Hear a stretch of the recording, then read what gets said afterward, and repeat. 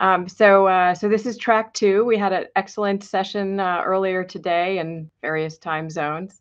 So we're delighted now to move on to track 2. Next slide.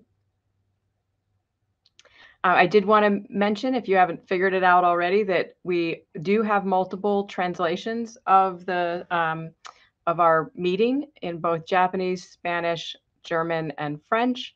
And you can click on the link under the agenda item in the meeting hub or use that short URL bit.ly GA4GH_translation to get to the translated version. Next slide, please. And I want to say welcome to everyone. We have people from all around the world. In fact, we have 57 countries represented. You can see the global map there. I will spare you my ability to pronounce all of those forms of the word welcome and just say I'm delighted that we have such amazing representation. And actually in the next slide, you'll see a bar graph just showing how far we've come in over the years of having our plenary meeting and the countries represented. And as I said, we're up to 57 different countries represented. And you can actually see the significant jump last year when we moved the meeting to an entirely virtual meeting because of the pandemic. It really allowed many more people to be able to attend. So that's been one terrific aspect of movement to the virtual platform, although I think we all would love to see each other, and hopefully we will be able to at some point. Next slide. We do, of course, recognize this is not business as usual. Many of you and us are still battling the pandemic and have taken on new responsibilities. And some of you may be working on the front lines and adjusting to new work environments still that keep changing on us. So we understand that, but we also appreciate all of us coming together and supporting each other. Honestly, Global Alliance is amazing community, and I've been privileged to be part of it. Next slide. So if you're having any technical support needs around the platform, there's an address to contact. And if you have general questions about Global Alliance, you can send an email to operations@globalalliance.org. One thing I will note is a great place to chat during the meeting is on our Slack channel. So and you can use the general Slack, or you can join different channels that are set up within the Slack, the Global Alliance Slack workspace, both during the meeting, but also if you want to continue to participate in Global Alliance. Next slide. And well, that says it right there. That this is the Global Alliance workspace is GA4GH. So feel free to come join it. Next slide. Also, in terms of the agenda and links to everything, and also the posters, that's all in this attendee hub. If you're not already on it, then you can use that URL there, the bit.ly GA4GH_attendee hub, and get there if you're not already on it. But everything will be at your fingertips in terms of participation in the meeting if you're not already on it from before. Next slide. And also connecting in general with the community, both through the Slack workspace as well as Twitter. So our Twitter handle is @GA4GH, and you can also use the hashtag 9th Plenary or GA4GH community if you want to tweet away. We encourage it, really engaging the community and the really important discussions and activities of Global Alliance here. Next slide. So just to make sure you're all experts at Slido, you can actually go there right now. So you can type in slido.com or sli.do, which I'm going to do as we speak, and then enter in hashtag GA4GH. Just type in GA4GH, and you will get to our Slido. So what is my favorite color? Oh, that's a good question. My favorite color is green, like the forest. So feel free to send questions my way if you want to test out. You can ask me anything, although it's dangerous. It's like truth or dare right now. But feel free to give it a shot. What is my favorite gene? Oh, that's a good one.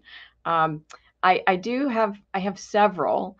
It's hard, and they change by day, but the top 5 are MYBPC3, it's a hypertrophic cardiomyopathy gene. GJB2 is a hearing loss gene. Otoferlin is one of my other favorites. So yes, I have a few favorites. Do I have any pets? I used to not, but my son convinced me otherwise during the pandemic, and now I have 2 cats, and you might see them in the background at some point. So don't be surprised. So yes, I used to have a 7-foot boa constrictor, but I got rid of that when my daughter was born because we were concerned it might eat her. So yes, no more large reptiles. What's a movie or book you watched or read recently that you really enjoyed? Oh, well, that's a good question.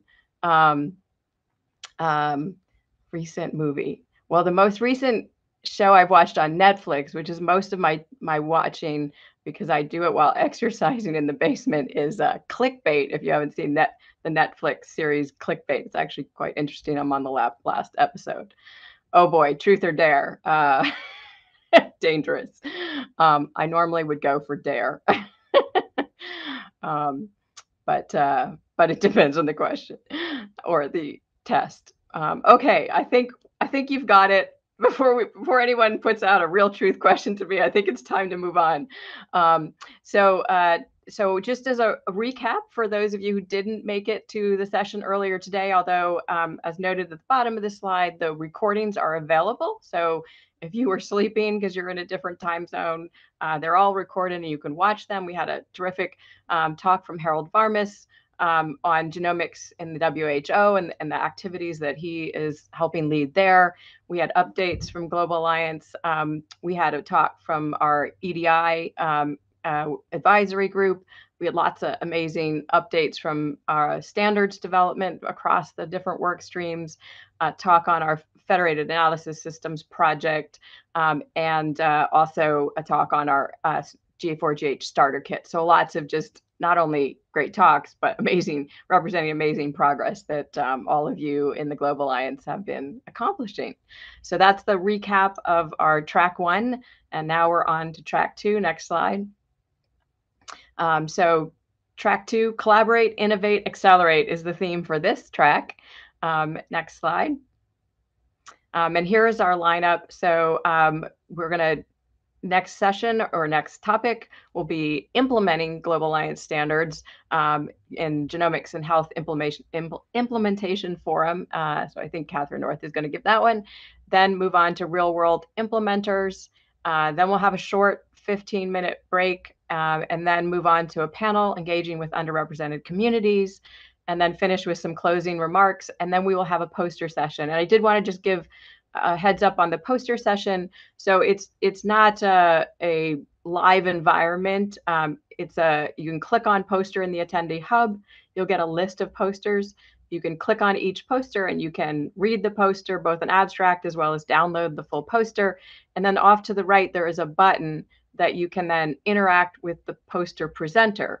Now, they're not always there. So if you click that button and nothing happens or you don't find anyone, it's because the poster presenter may not be there, depending on which time zone they're in. So just recognize they might not be manning their poster at all times. But some of them will be there, so you can click through those posters and visit with people if anyone's attending their poster. And next slide. I do want to just set expectations for conduct. We expect everyone to be respectful. Also, be sure to be transparent about your potential conflicts of interest, either if you're a speaker or if you're asking questions or making statements. And we don't tolerate discrimination, harassment of any kind, disrespectful behaviors, or online violence. So adhere to that. Next slide.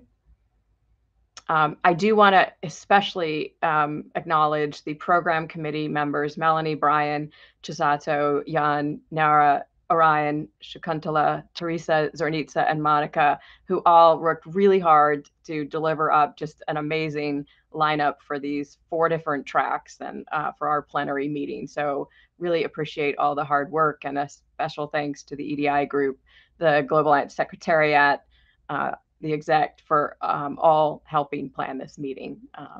Next slide. And with that, we are ready to get started. So I'm going to turn it over to our first session. I think Kath